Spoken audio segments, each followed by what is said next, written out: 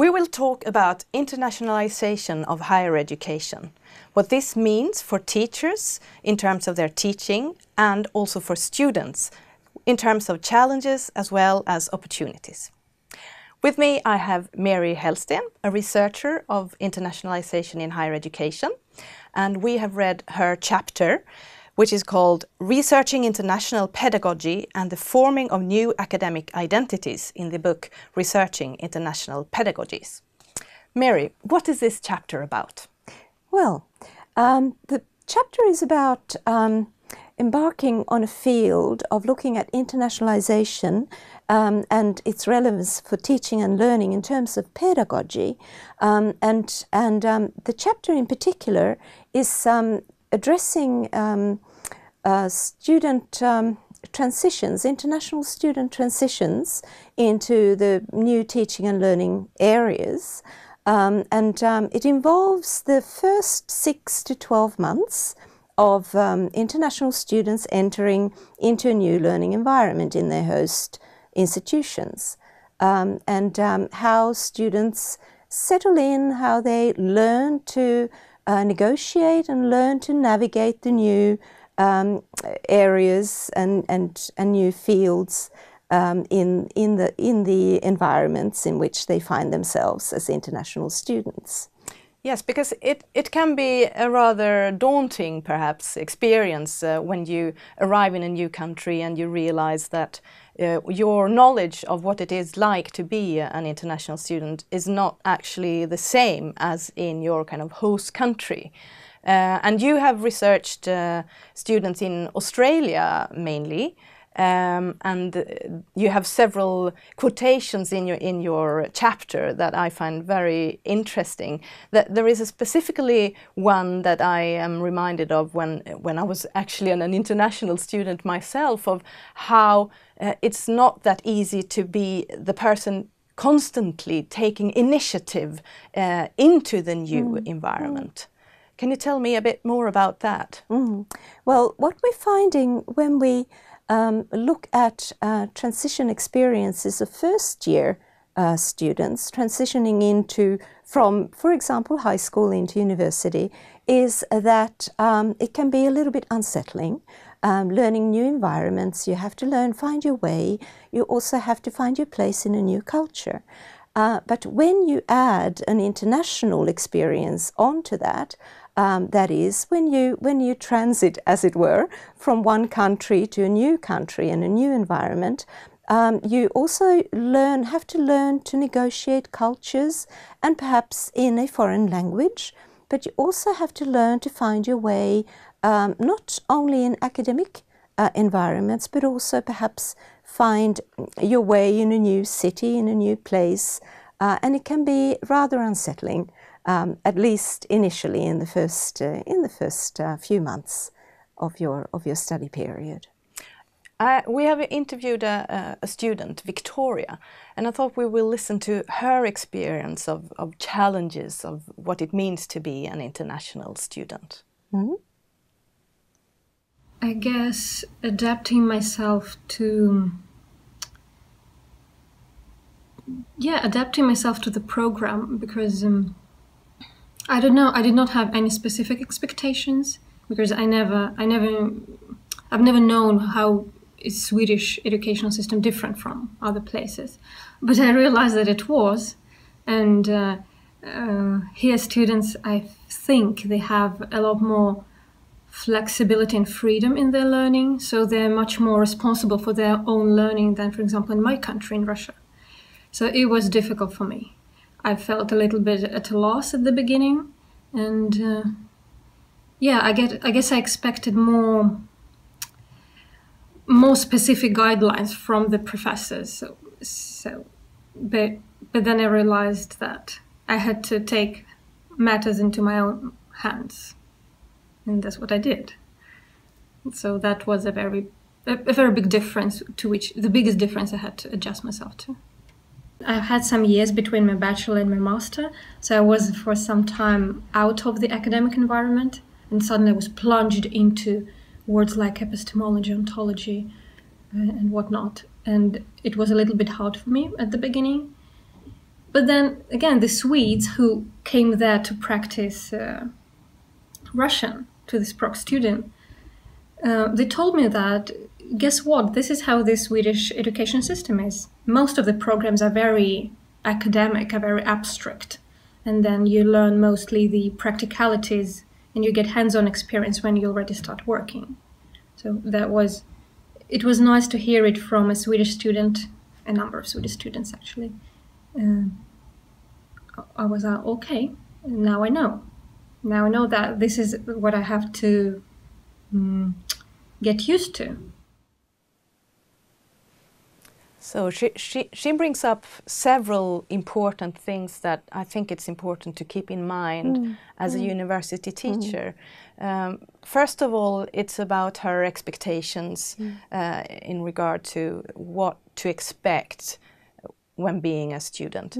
But she also brings up this importance of getting in contact with Swedish students and getting their confirmation of that her initial reaction to this environment is not wrong in any way, and maybe that her kind of analysis of what is expected of her as a student also, it differs, and that's okay. So she knows then what to adapt to. How does this resonate with your research? Well, it actually, she speaks right from the research findings that we have found over the years. We've interviewed hundreds of international students in many different countries, and traveling across and being international students in many different countries. And what we're finding repeatedly, if you like, is and consistently, is that international students are really quite resourceful.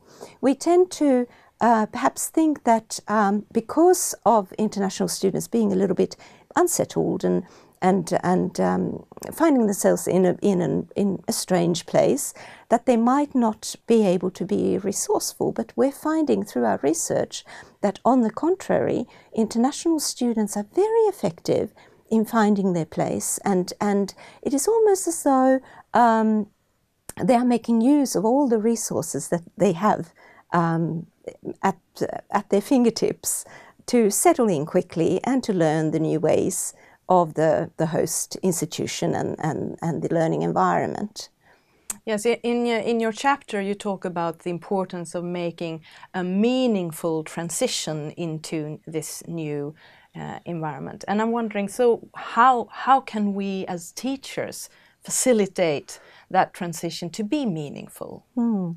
And through our research in interviewing and talking to a lot of teacher scholars, we're also finding that teachers who are engaging, who are open, who take an open stance towards meeting international students, and also I guess it might start from just being aware that there are international students in your classroom, that not everyone sitting in your classroom might perhaps follow everything that is being instructed and said in following the discourse, for example. So just starting by being aware that there is diversity in our classrooms, and then perhaps starting a dialogue with the student cohort about those issues, back-checking whether students understand what you're wanting to say in your instructions and so on. So just initial awareness goes a long way towards meeting the distance between teachers and students and narrowing it down to something very workable. Yes, because I think a lot of teachers experience some challenges in relation to having international students. Even if they are aware they are there, they don't know exactly how to deal with these challenges. And we have interviewed 2 teachers who have experience from an international classroom about their challenges, which we're going to listen to. I think the major challenges are in terms of getting to know the cultural differences and the expectations that students come with. Studying in Sweden and studying in other countries doesn't always mean the same thing in terms of student participation, in terms of interaction, in terms of contact with the teacher, and so on. So I think setting the scene in that sense is one of the major challenges. Another one that has been put forward by other people as well is the language aspect, that we all assume that we speak and write English sufficiently well. I think the challenges are the same challenges that we face with local students. We need to be very clear about the requirements that the students have when taking our courses. We need to be very clear in laying down the rules, and we have to manage the expectation of the students from minute one. As long as the rules are clear, as long as they're reasonable, I don't think the fact that our students may come from different countries is going to be a problem. I don't think there are special challenges with that. And emphasizing things like the need to address cultural differences is something that, as long as we do what we need to do, that is being clear, reasonable, and transparent, and as long as this is done, cultural differences shouldn't be playing a role. Yes, they bring up, I think, 2 or 3 very important aspects of the challenges involved. And one is this issue of expectations on flexibility and participation on the terms of students. That we think, as teachers, that we can expect the same kind of engagement no matter where people are from. But the traditions in terms of students' experiences on how much you participate in student activating things is perhaps differ. How do you think that we as teachers could handle this? Well, and this again resonates in the research on international teaching and learning. We're finding results by many researchers researching the field in, for example, classroom interactions, where one of the things that international teacher scholars might adopt are being a little bit more perhaps active in inviting students to participate, in inviting certain students that would be expected to perhaps take a more passive role in the classroom, to actually deliberately invite them to express their opinions and to give their views in discussions and so forth. So that's one simple example that you can adopt to your teaching practice. Yes. The other thing that the second teacher here, Iñaki, brings up is that perhaps we don't need to do anything. It's all about trying to be very explicit on your expectations, on what are the kind of rules of the class, that you make like an agreement with the students from the very beginning. How does that resonate with you? And we're finding that this, again, shows and supports the research findings in the field. The issues, and certainly teachers need to be clear and transparent, and I guess that perhaps could be part of good teaching as well, not just for international students, but good teaching in general. So being transparent about the rules and the expectations, but when it comes to international teaching and learning, we need to be a little bit more explicit, I guess, in explaining what is meant by expectations, perhaps revealing the hidden curriculum a little bit. What do I mean when I say that students should be prepared.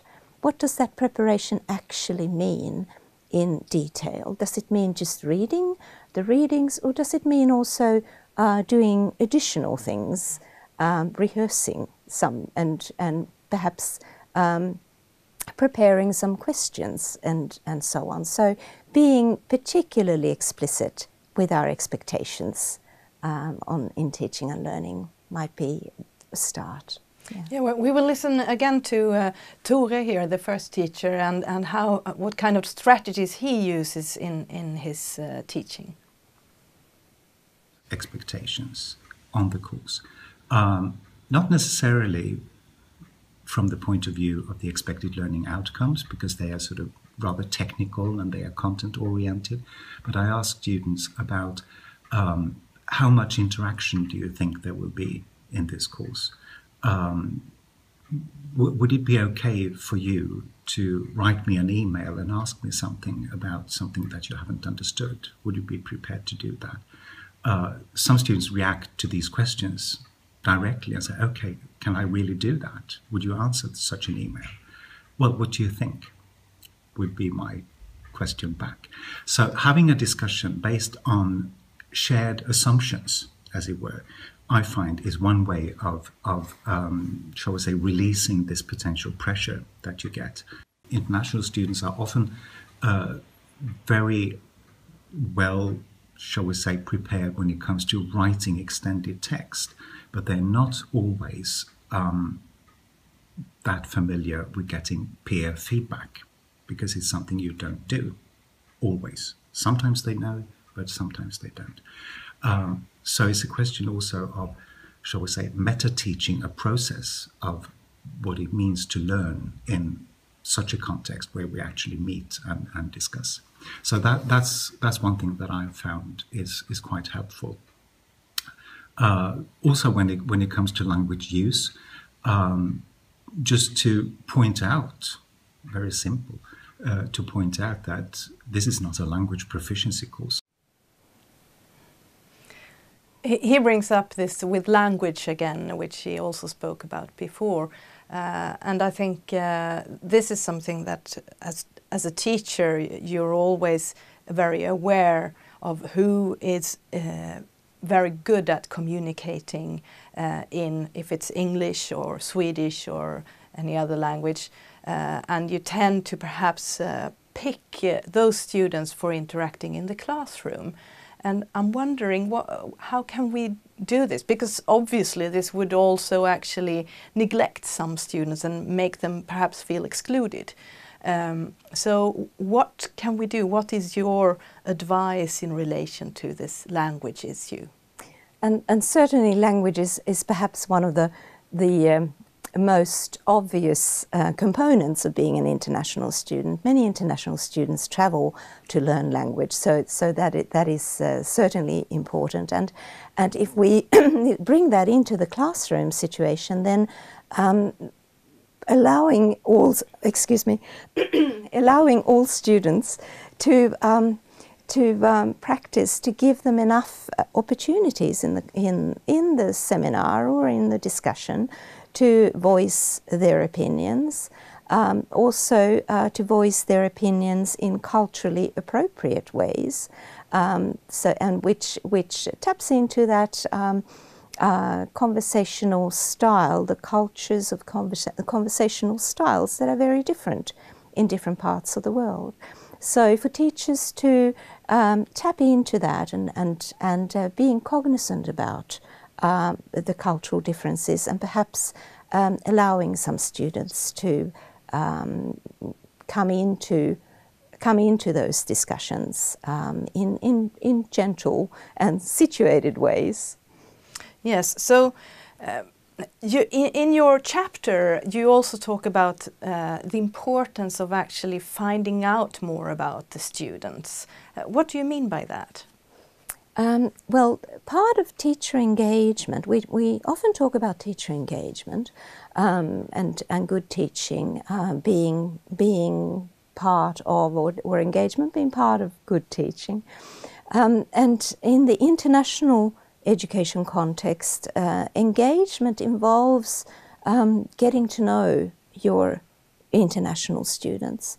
That might mean doing simple things such as checking which languages you might have in your student cohort and learning how to say hello in particular languages, or it might involve, as Tore mentions there, being available for contact, because not all cultures have that expectation of always being available to students and being conversational in dialogue with students. So being very clear about your intentions, but also perhaps explaining cultural ways of conversing in international contexts.